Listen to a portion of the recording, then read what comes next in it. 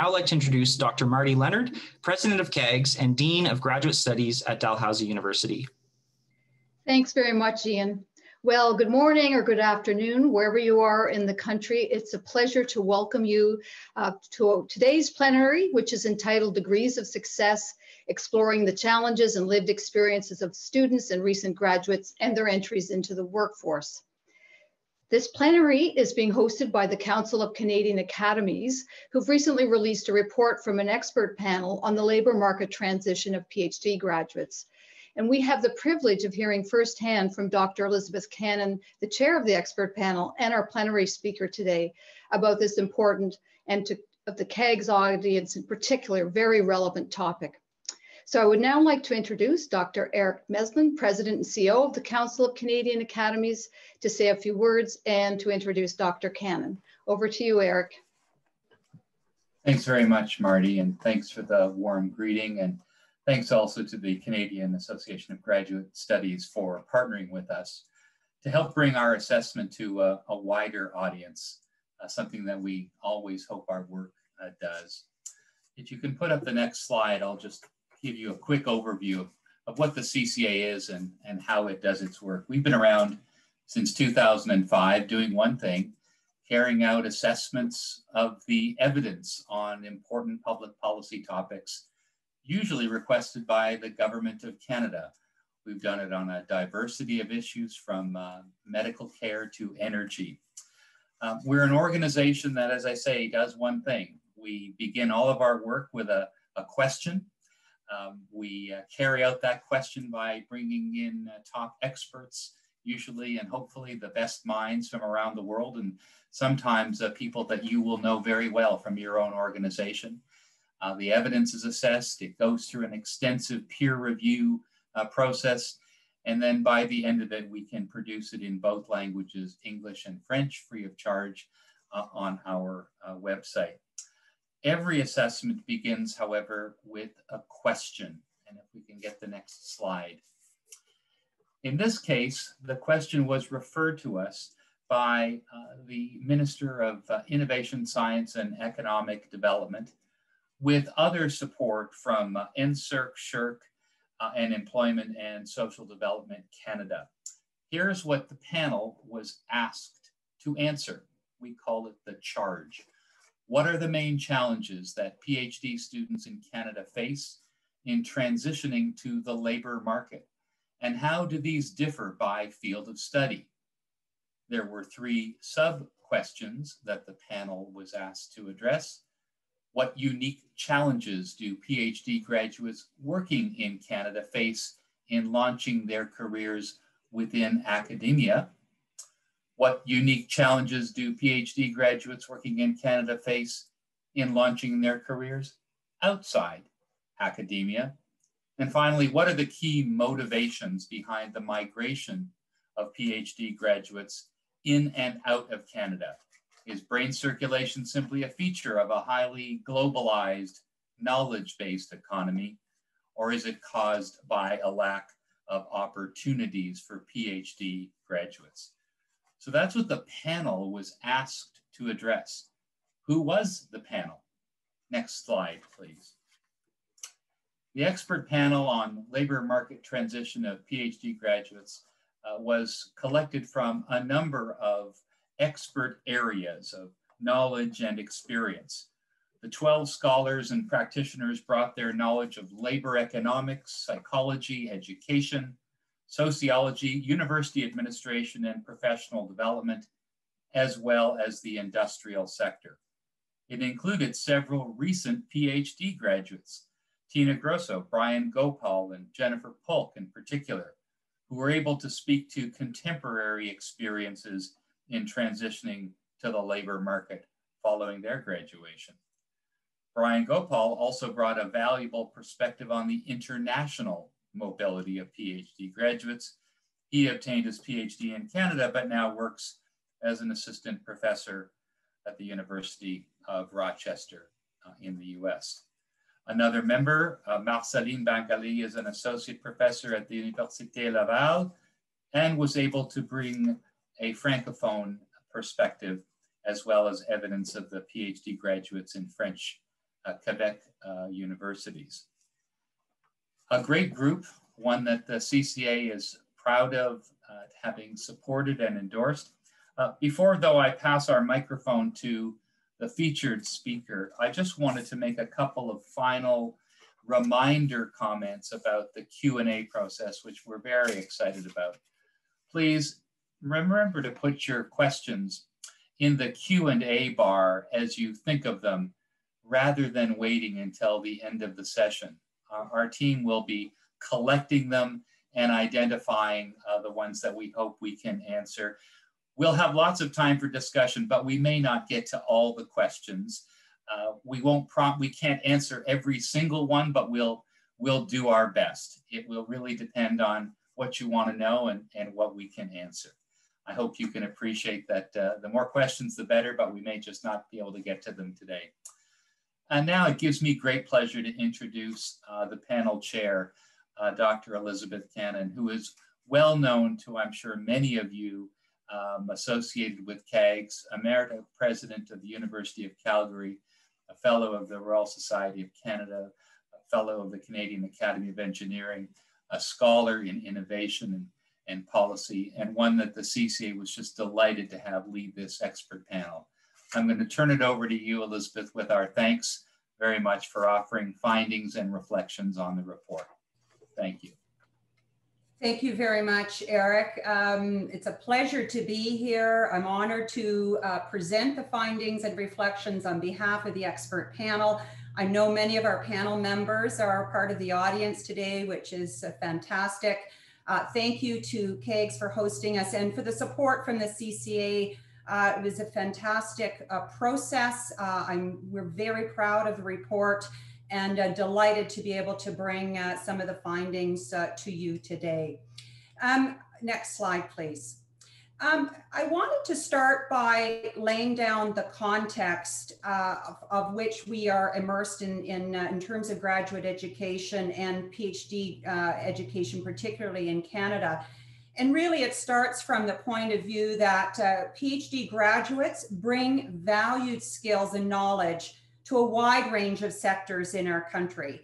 We know that PhDs think creatively, they solve problems, they're very important to innovation and to developing and maintaining competitiveness, particularly as Canada moves to more knowledge-intensive industries. This is a long-standing policy priority for our country and of course many other countries as well. However, within that context, we know that many PhDs face significant challenges entering the labor market following graduation. And we're going to see some data on this in terms of where they go and some of the other factors that frankly contribute to an underutilization of PhDs in the workforce. This has given rise to very important questions for both students and Canadian society about the value of PhD training and its investment and how to optimize students' education experiences to ensure that their contributions can be best realized to Canadian economy and society.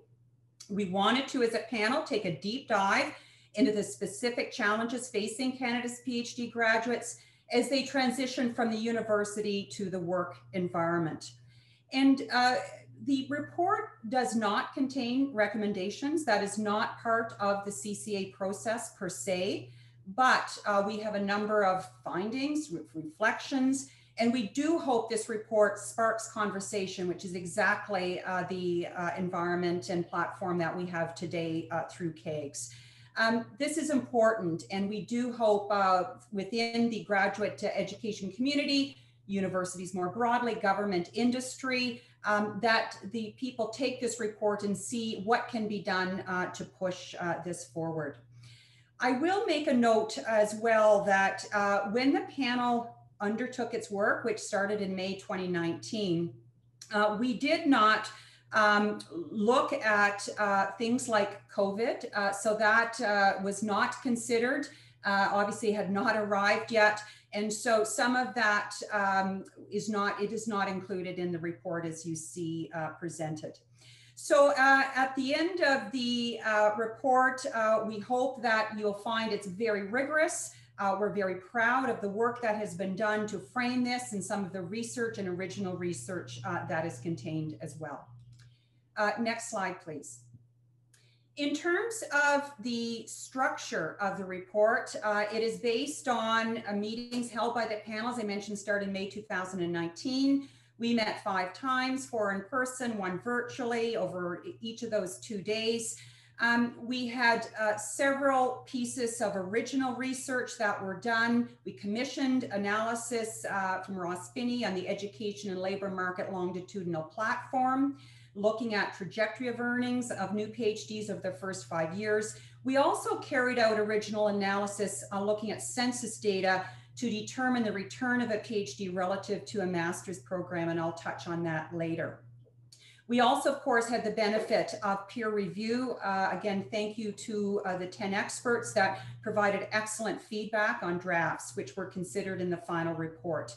And we also, of course, in our work had looked at research, gray literature, so to speak, from a wide range of stakeholders, looking at surveys that had been done at various institutions, and of course, some of the new information that we brought to the table.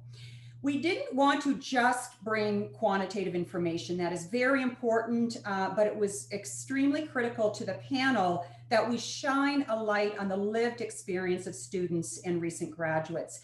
The most interesting thing about this report is for those of us who have PhDs, we all have our own story, and we wanted to capture those, and you'll see interspersed in the report about 11 stories of PhD graduates, some who have been challenged and struggled and done well, others who are still finding their way. But we wanted to capture that because I think it speaks to the complexity of the issue and not boiling down just to numbers.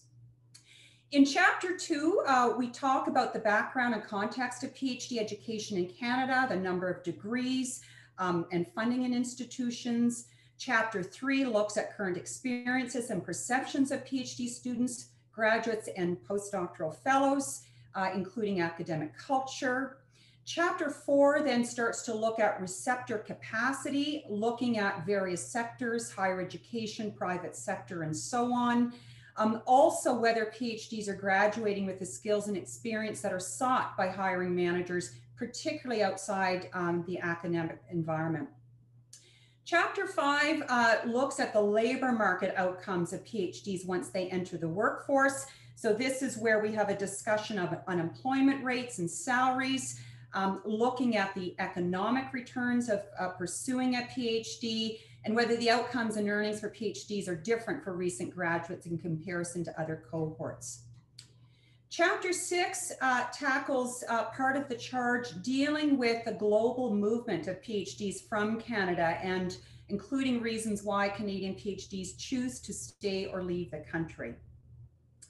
Chapter 7 is really looking forward. It is capturing some of the leading practices that are already being put into place today, some of them that are done here in Canada, some of them internationally, and really trying to shine a light in 4 areas that I will talk about that are really, I think, providing some level of momentum going forward to tackle this issue. And I'll wind up by talking about some brief reflections of the panel at the end of the report. Next slide, please. So in terms of main findings, next slide, please.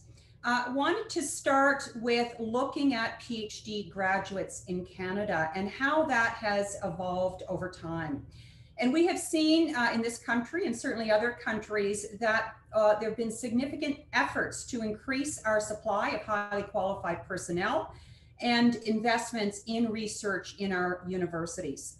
This has been done for a number of reasons. One of them was an expected impending shortage of PhD graduates to supply the academic market. As faculty retired, we would need that next generation to come in and to fill those positions within our institutions.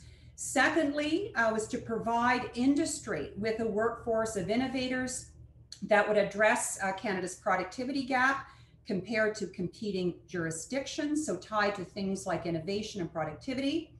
And thirdly, to supply researchers to work on university research projects. If you look at the increased investment within universities and research, PhD graduates are obviously very critical as part of those research teams to be able to contribute to the research enterprise. The challenge with the growth of PhD graduates in Canada is that there are simply not enough tenure track positions within the academy, and I'll show you some data shortly, but also outside of the academy, because what you would like to see as the numbers increase in PhD graduate production, that the receptor capacity is also balanced to be able to absorb those graduates. Next slide, please. This shows the number of PhD graduates over time, starting in 2002. It's the number of PhDs awarded per 10,000 of working age Canadians. And what you see is an increase just in terms of absolute numbers. In 2002, there were just over 3,700. By 2010, 6,000. And by 2017, 8,000. In fact, the number of PhD graduates per year has grown faster than the working age population in Canada, and also is higher than the growth rate for bachelor's degrees, almost double over the same time frame. However, just to put that into perspective, Canada still really ranks low relative to our OECD peers in PhD graduates. If we just compare to Australia, we have this in the report, we would have to double our number of PhD graduates to compare to where Australia is today. So yes, there's been a big increase, but we are still lagging relative to peer countries. Next slide, please. I think the interesting aspect is how has that growth in PhD graduate production balanced with the opportunities within the academic community. And this shows the number of open tenure track positions, so the number of tenure track positions in Canada over approximately the same time frame. The top dotted line shows the total number of tenure track positions, and you can see it increased but leveled out about 2008 or 9 and sits at between 40 and 41,000 tenure track. Below, the three colored lines show the rank of those faculty positions.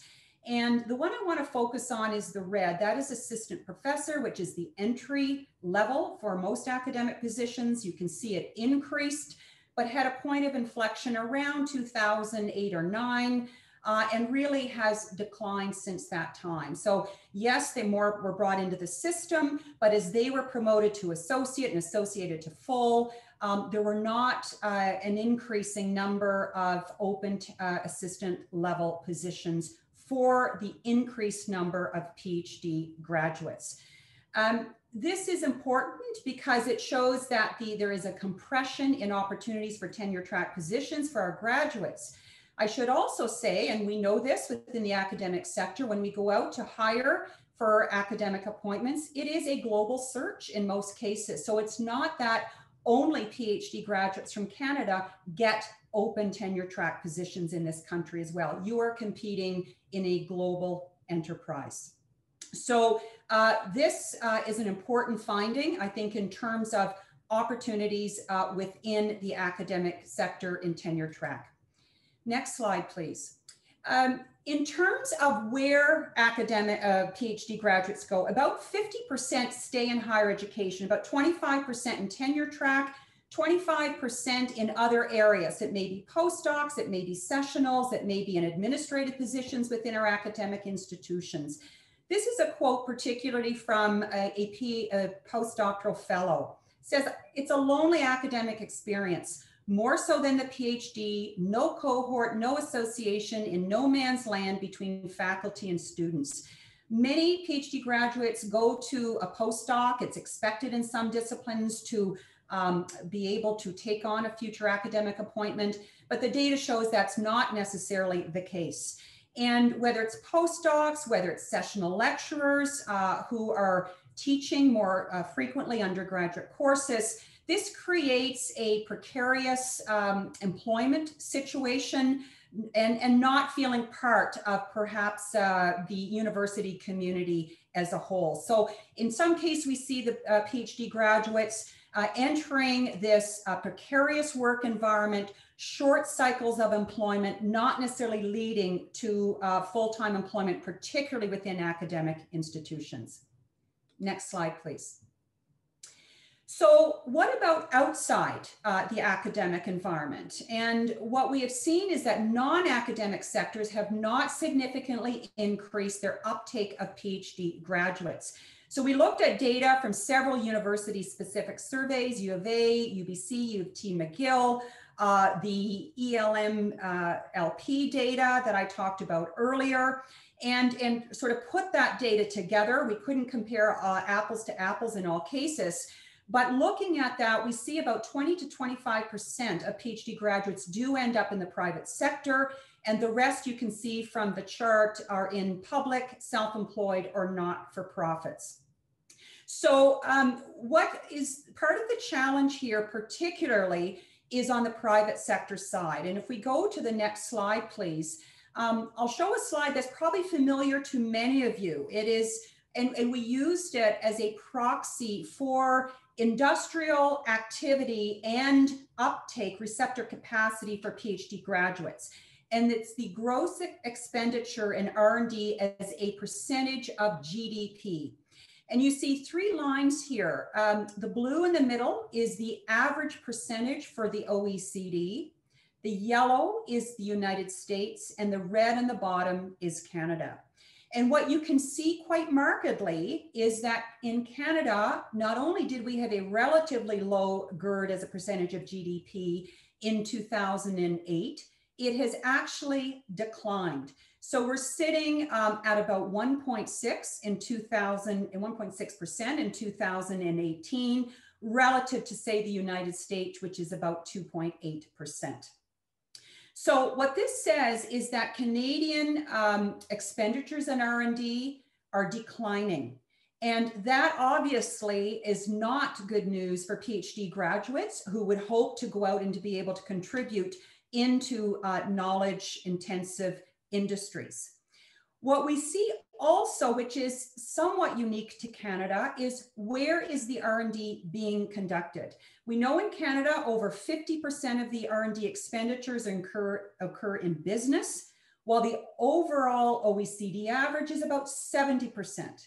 What that means is that for Canada, we are more heavily weighted to doing R&D within our academic institutions. Industry is at a lower level relative to other jurisdictions. So that again becomes a dynamic of their receptor capacity. We are investing less, and industry is performing a lower percentage relative to industry and other jurisdictions. So this again presents challenges as a receptor capacity for our PhD graduates. Next slide, please. In terms of the labor market outcomes of PhDs, it varies significantly by gender and discipline. And we know that the economic return of a PhD based on the data is lower for younger graduates compared to PhDs in general. We found unemployment rates among women with PhDs are higher than men across most disciplines, while women's earnings are always lower, probably in part because they more are employed in part-time positions. For PhDs working full-time, the gap between men and women is narrowing, so that's a good news. However, women are always, virtually always less than men overall. We also see that the gap between the highest and lowest incomes grows during the first 5 years. And we see that younger PhDs have similar or higher unemployment levels than those with bachelor's or master's degrees. Next slide, please. This shows the earnings growth after completing a PhD for the 2010 cohort, and it's split out by discipline. And you can see at the top, well, number one, you can see there is a huge variation across disciplines. At the top are PhDs in business. So start off much higher than other disciplines and escalates from there. Next, you see a number of, I would call sort of STEM-based disciplines that are lumped together, things like engineering, mathematics, and computer science, health and education, all whom have similar earnings.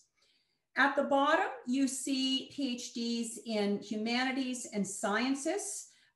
probably because they're working in more transitional roles, and a lower probability of becoming a tenure track faculty member.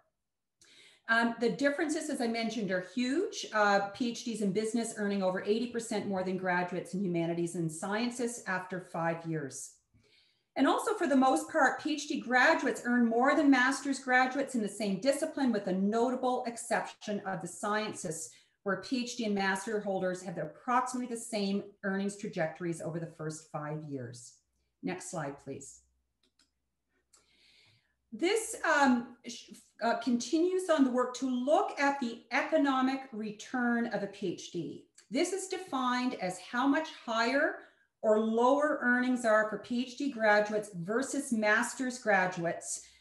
This is varying by gender, and I'll speak to each. We did exclude MBAs because they are not typically a pathway to a PhD, and it would have been distortive on the overall findings.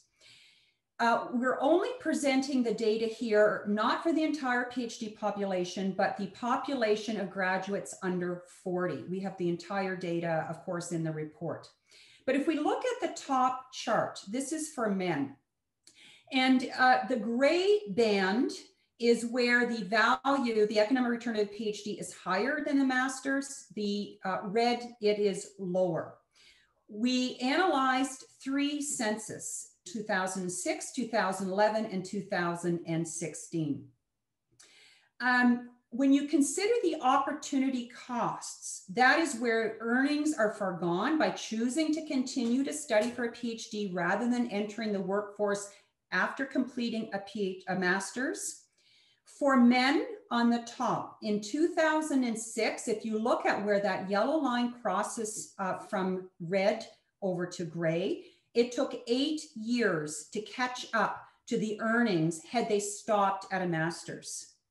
If you fast forward to 2016, the red line, then it had increased to 16 years for those who could have stopped at a master's degree. So that is suggesting and showing through data that the payoff, it's taking longer to get that payoff for men than it was through 2006. On the lower chart is for women, and the dynamics are different. Women with PhDs do not start their career earning less than they would have had they started the workforce directly after a master's. So it's not for 2011 and 16 starting below in the red. And so you can see the value for women doing PhDs over a master's is there in terms of economic return.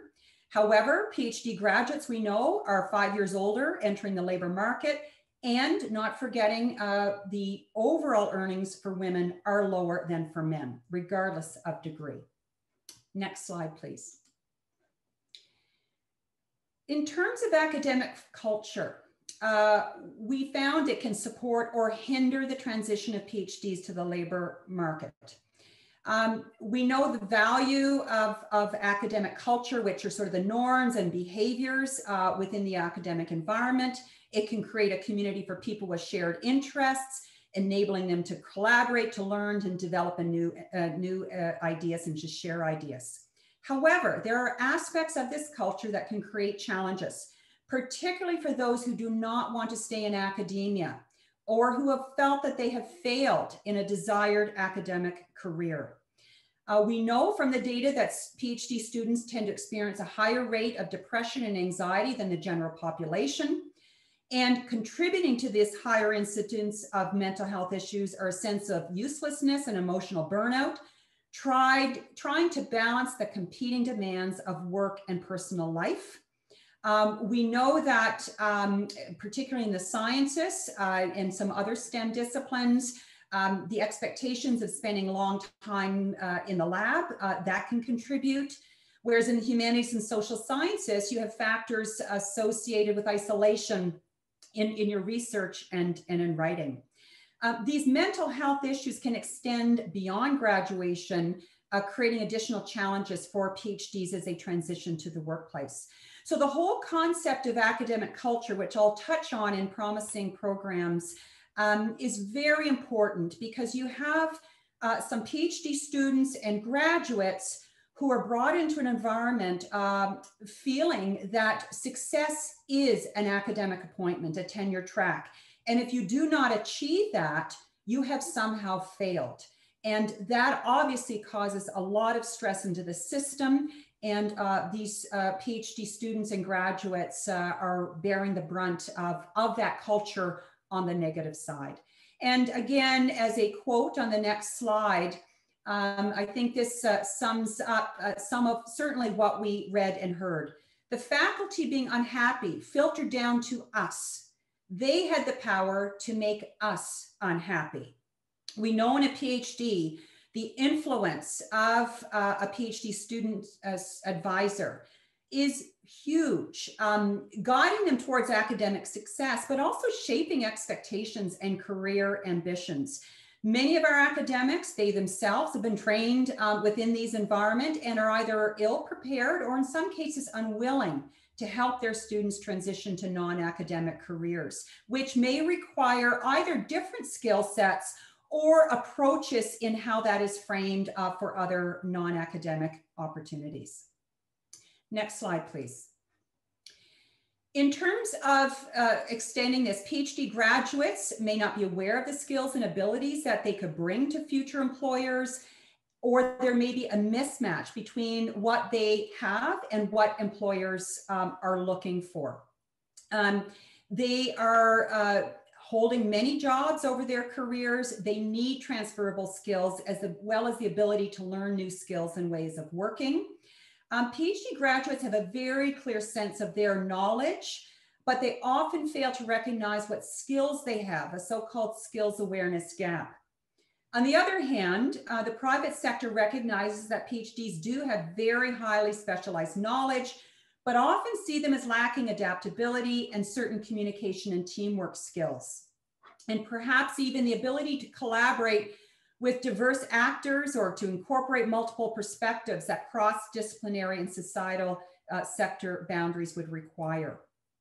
What's interesting is that in Canada, we talk about the skills mismatch, we talk about the need for talent at the same time when we're talking about PhD graduates facing challenges entering the labor market. Next slide, please. And to sort of capture this through this quote, I don't know what I'm going to do. I don't know what I'm good for. I don't know how to come to terms with the fact that the life I imagined is not going to happen. And we know for many of these PhD students and graduates, it can come very late in their program or even after they complete their studies, that there's this realization that what they thought and what has been expected of them is not going to transpire. Next slide, please. In terms of seeking employment outside of Canada or international students coming into Canada, this is a topic certainly that we looked at. There are some data gaps, I would suggest, in this area. We know the proportion of PhD graduates from Canadian institutions who are international students is growing. It was a quarter of all PhD graduates in 2016. They are mobile, more mobile than domestic students. They have relocated to Canada for their studies, and they have a tendency to be more mobile post-graduation because of their coming from an international background, but also because a higher percentage come from or study in the STEM fields. Mobility is often seen as a requirement for PhDs to seek positions in academia. There's not a lot of data, as I mentioned, but what we did see through some of the surveys is that the primary motivations to move are the prestige of international institutions or researchers and the opportunity to maximize their chances in obtaining an academic position. In terms of Canadian PhDs graduates to leave Canada to look outside of academia, again, from the surveys, it suggests that they're leaving because of sufficiently number of high quality employment opportunities in Canada. And in most cases, they are moving to the United States. Next slide, please. a quote, "Although I would like to be employed in Canada, the science opportunities and the salaries in the US are much more reflective of the overall priority the US places on the value of science compared to the previous Canadian governments and industry." This is from a UBC tracking survey that was done, again, from a graduate who left the country for a better job in the United States. So moving to the next slide, this is chapter 7, where we talk about promising practices and approaches. Very forward-looking and really trying to capture some of the momentum that is happening within our institutions, be it academic institutions, government, and even with industry. And we separated these into 4 areas that I'll just touch on. One is to modernize the PhD program design and academic culture. This is everything from look at alternative theses from the traditional theses, perhaps into other aspects, whether it's peer-reviewed papers or other things that come together to form a thesis.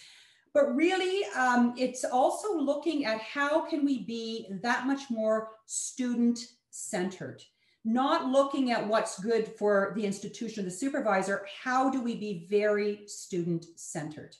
And there are a number of initiatives. I'll just point out the Public Scholars Initiative at UBC is one example. Secondly is to support supervisors to improve and expand mentorship for PhD students. So again, trying to help the supervisor who may not have that personal experience, really tackling this head on, having early conversations with PhD students about their career aspirations. Perhaps we've seen programs where a student has 2 supervisors, again, who can expose them to a broader supervisory capacity and experience and networks, but really trying to have those conversations earlier and to mentor the student, not just by the supervisor, but by the institution as well. Thirdly, our transitional initiatives, looking at really trying to increase the support to students and their graduates. Some of these are programs like the Insert Create. You've got things like the MyTax program, Work Integrated Learning, a number of these that are existed to really try to build the relationships between PhD students and graduates and potential employers. So employers can better understand the value of PhD graduates and what they can bring to the table, and the PhDs themselves can understand what is expected of them and how they can frame their experience to be that much more desirable from the private sector, as an example. And fourthly is looking at targeted programs to increase demand amongst non-academic employers. Again, we've seen in the federal government, they have programs to recruit policy leaders. Again, their ability to look at PhDs, to increase those numbers, looking at programs like the Creative Destruction Lab, which is all about entrepreneurship. We see a number of PhDs looking at taking their research and commercializing and actually building companies. So really looking at ways that we can increase that receptor capacity outside of academia, which is going to be critical, again, given the need of Canada and the knowledge intensive industries and certainly the availability of high quality personnel. So in terms of reflections, the next slide, please, we really want to, as a panel, highlight the importance of PhD graduates as a valuable resource to our country. They're facing significant challenges as they enter the labor market. They're having difficulties transitioning to this market. It's a growing concern for the graduates, as well as, of course, for universities, employers, funders, government, and the overall public. We felt as a panel that we have a double duty of care. We talked a lot about this. First is the responsibility for the advancement of PhDs themselves, that they are passionate. They want to make a contribution. They have high expectations of themselves. We need to ensure that the programming and the investment that they are making and we are making in them will be valued and can create value. Second duty of care is to Canada, to the advancement of society, the economy, to our environment. It's very important that we look at our PhDs as a resource for this country. As we grow our knowledge economy, as we talk about the skills shortage, as we need innovation, productivity, and creativity, as Canada really emerges this century as a leader, we need to look at our PhDs as that valuable resource and ensure that we are set up for success for the future. So I'm going to stop there and turn it back over to you, Eric, for some Q&A and dialogue. Thank you very much. Well, thanks very much, Elizabeth. Judging by the volume of chats and questions that we've got, I think it's fair to say there's considerable interest in what the expert panel had to say and in the stimulating comments that your presentation has raised. We've got a top team working behind the scenes to try and capture as many of the questions that people have been asking, both on the chat and in the Q&A box. I'm going to apologize in advance, as I said before, that we won't be able to get to every single one of the questions. We're going to try and get through as many as we can, as helpfully as we can. And obviously there'll be opportunities to follow up later on. So Elizabeth, I think the easiest thing to do is to begin with sort of a question that I will take from the pile, ask you, and then maybe allow you to give your remarks to it. The first question is, there wasn't mention of the need for PhD graduates in government, in science, policy, finance, the departments of the federal, or one may even suggest the provincial governments. Did the panel consider the demand for PhDs in this sector in addition to the academic and industrial sectors? Well, as I noted in one of our slides, we did break down where PhD graduates go as a sector, and we lumped into what we call the public sector, which is approximately 10%. And in promising programs, I did mention there is a federal government program that looks to bring on PhD graduates in terms of policy areas.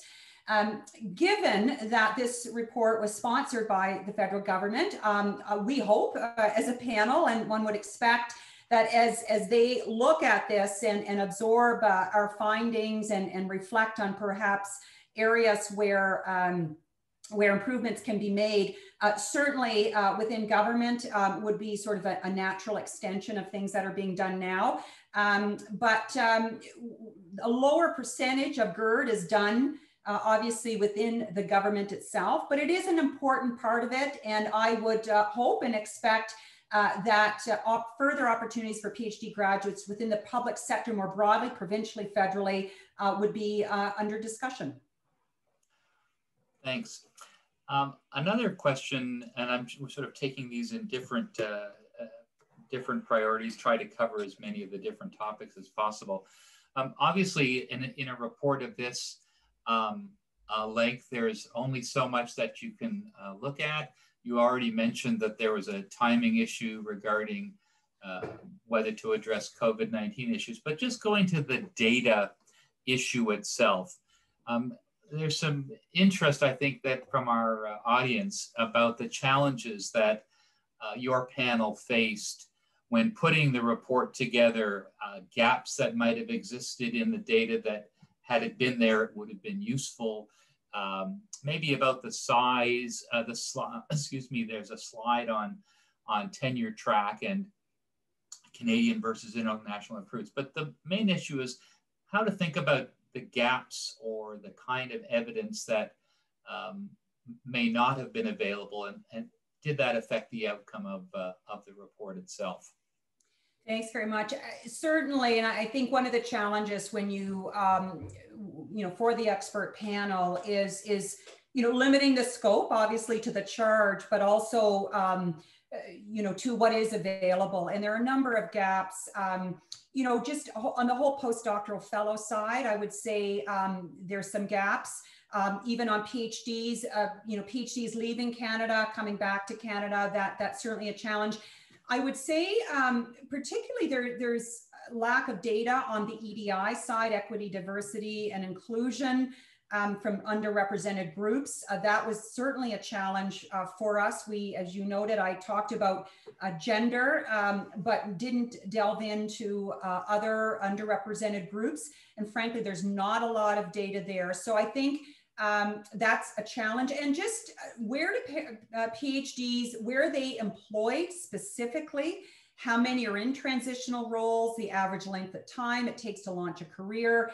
These are really important questions that there's not sort of explicit data that we could tackle and include in the report. So all to say, I think it is ripe for further research and investigation.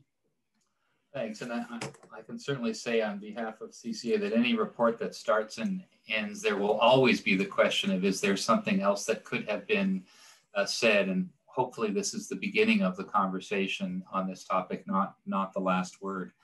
I want to turn to a different kind of question again, this one more about interpersonal training, career assistants, supervisors, and really a question about whether you think the kind of training and career assistance should be part of the training and job duty of a PhD supervisor and graduate departments. What role does that play, and did the committee talk about that?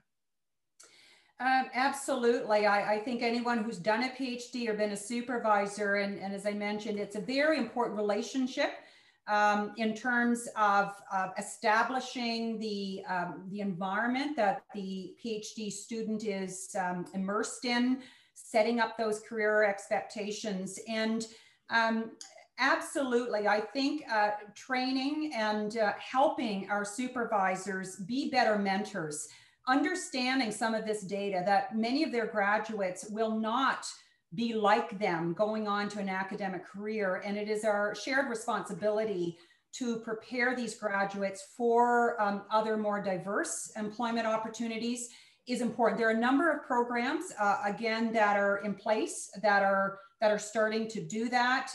Some of them work with the individual supervisors. Some of them work at the institutional level that PhD graduates can sort of take, workshops and other things.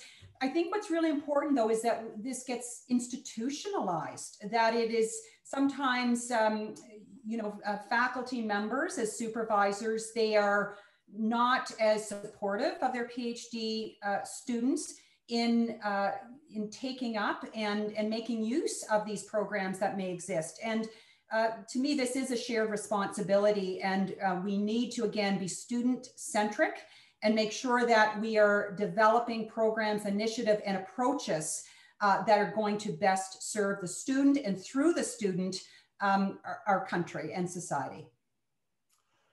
Thanks very much. I want to pivot a little bit now. And again, thanks to all of you who are putting questions or comments in the Q&A button at the bottom of the screen. We have, as I say, a team behind the scenes who are capturing them. And if you want to know what happens behind the screen, there's a Google document we're trying to keep going through so I can keep track of them. This is a question really getting to the heart of some of the findings that you described, and maybe you can reflect a little bit more on them, Elizabeth. This relates to really whether and how we are training our PhD graduates for positions outside of academia right now. Is it about industry not recognizing the skills, or the skills not being there? Are there disciplinary differences? I realize you answered a question relating to the role of PhDs in government science, and there are some others about that, but maybe to reflect on positions outside of academia generally, and this skill asynchrony. Well, I think all of your comments certainly are valid, Eric, in terms of, it's not one thing. If I look at the employer side, You know, we had some interesting briefings from MyTax, for example, who are exactly, that is their program, is to do matches between PhD students, graduates, postdocs, and industry. And you know, in many cases, it's industry not being aware of the total value proposition that a PhD student or graduate brings to the table. Sometimes the vernacular is different in terms of what they know or how they do things. Once they've experienced having a PhD on their team as supported through a MyTax program, the light bulb comes on and it's like, wow, you know, this person can really add value to our organization, and we want to keep them. Part of it lies, I think, on the PhD graduates themselves of the mental framework around how do they take their knowledge and skills and put it in a rubric, if you will, that is going to be interesting, desirable for industry. In many cases, and we heard this through some of the stories, that a PhD, you know, student goes through their program not even thinking, perhaps till very late in the game, that this academic career is not going to work out. And then it's a matter of, okay, now what do I do? And getting support to round out their knowledge, but reframing their knowledge and skills in a way that is going to position them better to other employers is key. Putting specific programs in place, and we've seen a number of them and talked about them in the report. You know, what is it working in teamwork? What is it working in a basic sort of functions within a company or an organization? Communication skills. You know, all of the things that perhaps somebody who gets a bachelor's degree hits at 21, some of our PhD graduates aren't sort of experienced until their mid-30s. And so how do you take what you do have and reframe it? And then how do you add layers to what you have before you graduate or shortly after you graduate to add to your knowledge base and skill set? So it's both, I think. It's not, this is not a, you know, one side is doing it right and the other side just isn't figuring it out. It's really having those conversations and the linkages between this tremendous knowledge base and resource of our PhD graduates and their tremendous need, you know, within our private sector as an example to innovate and to drive their companies forward. And so, you know, again, I'll point to MyTax as one exemplar of that, but there are others out there as well that are really trying to really pull down these silos to better utilize our PhD graduates. I think you've also alluded to something, not to put words in your mouth, but the demographic and economic shifts in society clearly were uppermost, or if not uppermost, certainly on the mind of the panel. Where, I mean, I'm finishing reading the book, The 100-Year Life right now. Others might have read it as well, looking at, you know, someone born today or in the last 5 or 6 years has a very good chance of living to 100. Which is sort of a phenomenal idea, which sort of changes the way you think about the old 3-siloed life of education and then knowledge application and then retirement. But I'm wondering whether you could maybe go one step further with that question that we've just asked, and say a bit more about the various silos and whether they intersect. We've had a couple questions now about industry. There was a question earlier about government.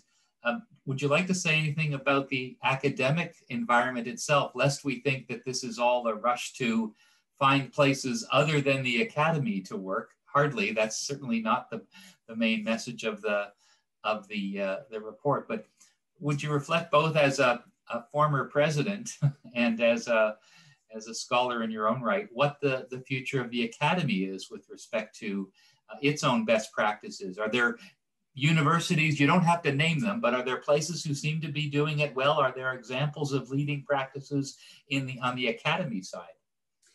Well, you know, it's a great question, Eric, and one that the expert panel discussed quite a bit, because all of these programs, you know, that I mentioned and are talked about in the report, and I'll come back to those, to try to have our PhD students and graduates having more opportunities to be better utilized in terms of the resource outside of academia. those have benefit inside academia as well.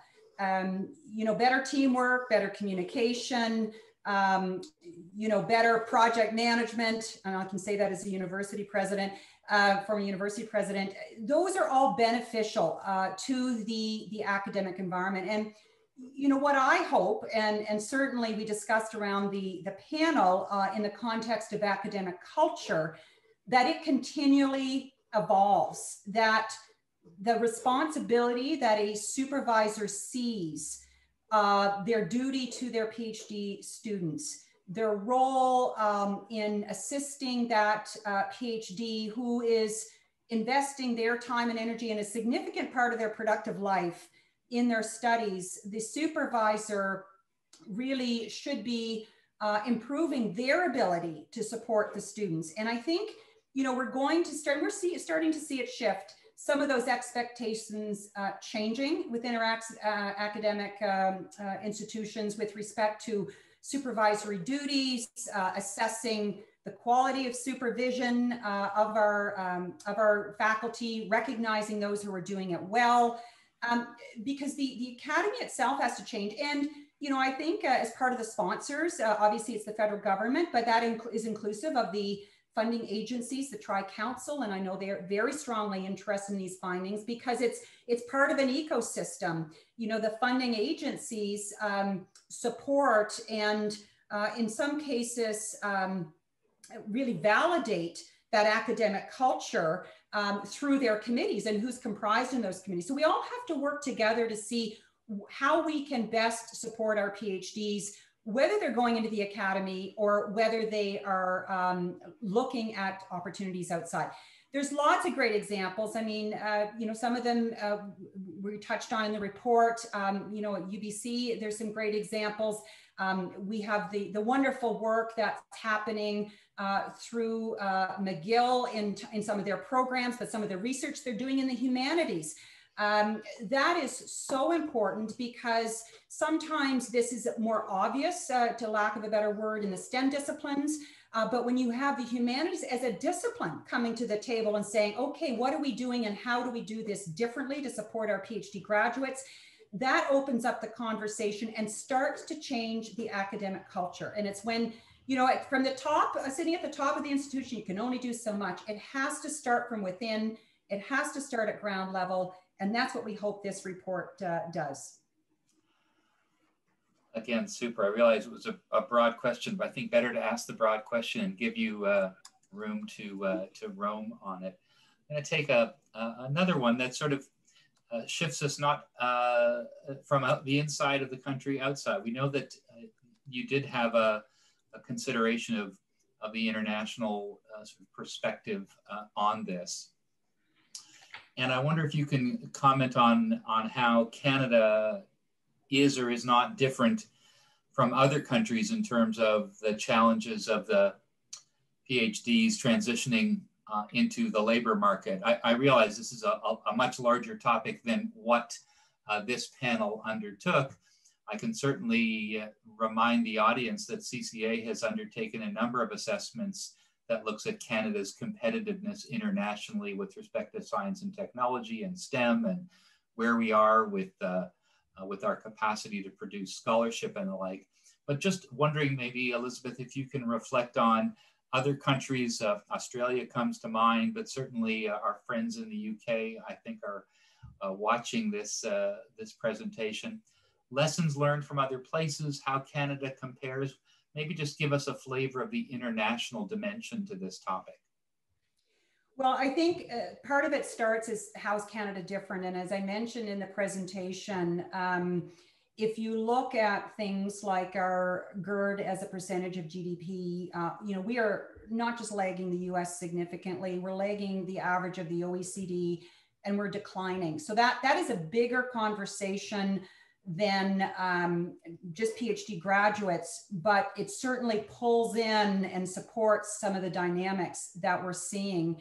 And also sort of within that, where is the R&D being conducted? And we know it's more heavily weighted to universities than it is to the private sector relative to other jurisdictions as well. So we we have more work to do than some other countries that are, certainly been more adaptive. I think, some of the quotes that we mentioned in the presentation, the US is a huge pull for PhD graduates from almost every other country, not just Canada, because of the ecosystem and the value that is placed on a PhD within that environment.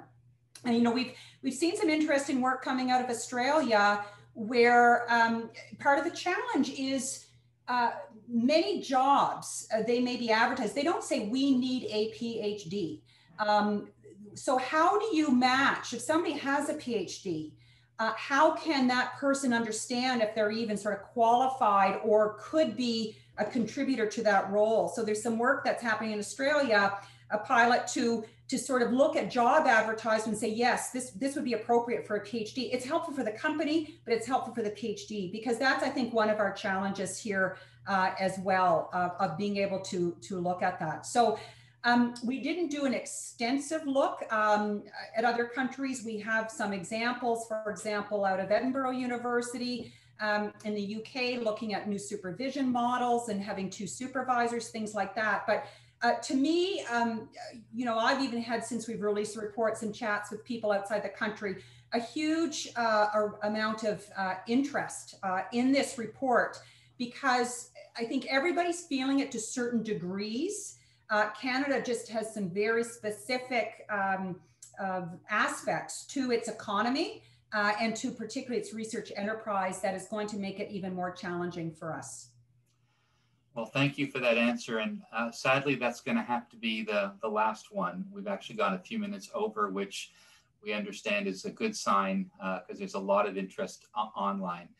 Elizabeth, I want to thank you for providing the overview of this panel's report. I again want to thank KEGS for its partnering with us. I'm sure there's going to be more work that we'll do together. There'll be follow-up and next steps. I'd like to thank everybody for the opportunity. I'm going to turn it back over to Ian. Ian, over to you. Yes, thank you so much, Eric, and to Dr. Cannon. What a wonderful presentation. The chat menu is absolutely filled with comments and engagement, and the questions I see have reached 45. So this is an incredible session. I think we could have gone for 2 or 3 hours, but unfortunately our next session is coming up. So I will pass things over to Marty for her final words of thanks.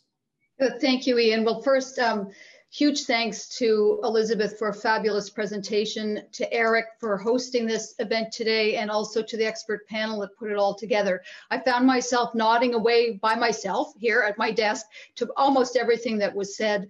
And I also like the whole angle that the report took, which was not about cutting the number of PhDs, but finding places for them all to land and be successful. And I think we all have some work to do, just like you said. It'll come from all sectors, but we'll get there. I found it really inspiring. So thank you so much. And thanks to all of the audience who joined us today. Really hope you got the same thing out of it I did, which I'm sure you did. So thank you, take care. And for those who are at the KEGS conference, you can have a few minutes to catch the 3MT video before we move to our next session. See you later.